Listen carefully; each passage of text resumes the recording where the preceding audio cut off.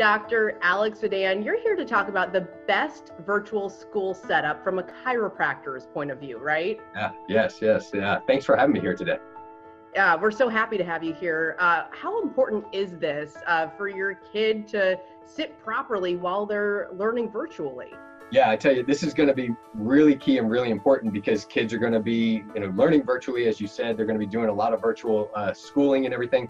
And we want to make sure that we set them up for success and start them off on the right foot initially, because otherwise it can lead to a lot of things like headaches, upper back pain, lower back pain, all kinds of stuff. And we don't want any of that.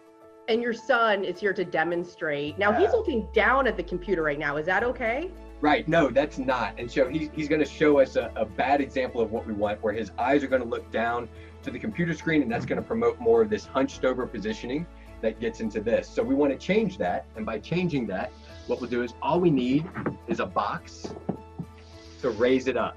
So one of the 4 steps here is going to be just raise it up. And you'll notice now that when he looks at the screen, he's going to be promoted to sit in a more upright position. His eyes, if you drew a line from his eyes to the screen, it's going to hit the top quarter or third of the screen. And so he's going to be in an optimal position for his neck and upper back and low back to be in the right place. But I have to ask, the keyboard is so high right now. Yeah, and that is going to be a problem. I mean, the keyboard is so hard, so he's going to have to really crunch up and do all this kind of stuff. A very awkward positioning. So what we're going to recommend to do is get a secondary keyboard. And with that secondary keyboard, you can just drop it down, right? So we drop it down, put it right in his lap. That way he can sit up. He's looking straight ahead at his monitor, but he's got the keyboard down low to allow his arms just to drop down and be in a comfortable position to be able to key and do everything that he needs to do there. I mean, my son is using an iPad, so it would be the same thing. You need to raise up the iPad so he doesn't like hold it on his lap. Right. You want to bring that up. And the more that we can bring it up and keep them in a better position, it's going to take stress and strain off the nervous system, off their spine, promote things like better posture, positioning, all of that. We all need work within that too with working from home.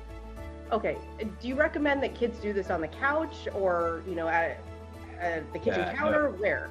Yeah, that's a great question. A lot of my patients are asking me that very same thing. And really the big thing that we're seeing is they're working from the kitchen table, and that's going to be an optimal position for them. Don't slouch on the couch is going to be the main thing, because it promotes this kind of thing, right? This slouched up position, they're going to get in all these crunched up kind of places. And so we want to minimize that. And so get them in the best position possible so that they're sitting up good and tall and not putting stress and strain on the spine, neck, creating things like headaches, neck pain, shoulder pain, fatigue, all of that. We don't want any of that stuff. Now, you recommend parents also be the PE teacher, right? Have them get up and do some jumping jacks? Hey, listen, if you can get up and move, that's going to be best. We are meant to move. And so you're absolutely right that in between classes, our students are used to, my son is used to getting up and socializing and seeing people and moving. We're meant to move. Unfortunately, now with the virtual learning, that's not going to be the case. So take those opportunities in between classes instead of being chained to the table or chained to the desk and just sitting here and being online more. Get up and move. Promote your children to get up, move in between these learning experiences so that they can then have their bodies move more and more. We're meant to move. The more that we can, the better it's going to be. Wow. Dr. Vidan, this is stuff I was not thinking about as a parent. So thank you so much. Thank you. Yeah, thank you. And we appreciate being here. And thanks for having us on today.